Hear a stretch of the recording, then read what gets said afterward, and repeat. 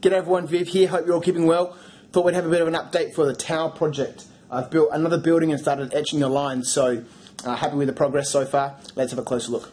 So I've built this habitation centre. This is where our little tower men sort of live whilst they're not working and chill out and watch YouTube. So this is the front of it.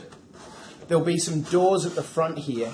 I think I'll use some Hearst Arts doors, some of the sci-fi doors, to get up into the two donuts at the top up here, and then a little one at the top up there for meetings or whatever. A little bit of communication here on the side, so that's just a couple of dual antennas, and then around the bottom obviously for support, just the various wings which help break up some of the line of sight if we're looking from the tabletop, and obviously give the piece the structural support that it needs so it doesn't fall over. It's quite sturdy and steady.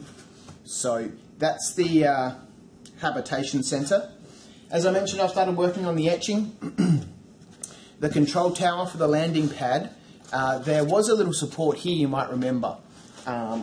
This little piece here that used to sit under there. That broke off when I was etching, so I decided, look, I'm not going to worry about putting that back on there. Once this is based, it'll be sort of secure enough.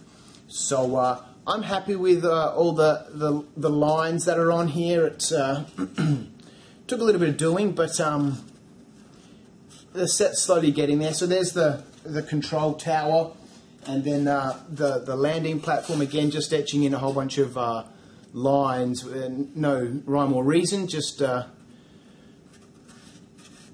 etching in various lines. And then our other tower, just etching in some more lines, obviously. So I'm happy with how the set's coming along so far. I had a couple of ideas for how I can improve the generator. Rather than rebuilding it, I'll add a couple of extra pieces to it, which I think will make a big difference. One of the things that I saw when I was looking around at more pictures online, and somebody mentioned Dawn of War, their generators seem to have these pillars that come up the side. They're sort of rounded and curved on the outside, and then flat on the inside where there's a sort of this black detailing. So I might add a couple of those sort of around the outside, something sort of like that, but curved and flat on the inside.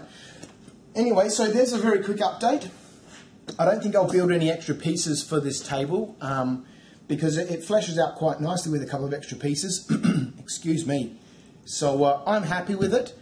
Bit more progress to do on etching out the lines on the habitation centre, then I'll come back and work on completing the generator. Then it's ready for painting. So there we go, the tower terrain set almost complete. Bit more etching on this building as I just mentioned. Bit more detail on the generator, and be ready for painting, like I just said. So thanks for tuning in once again. Next update, I reckon, will come back once the generator is fully complete, all the etching and everything has all been done, and we'll have a chat about the colour scheme and all that sort of stuff. Thanks for tuning in, guys. Catch you next time. See ya.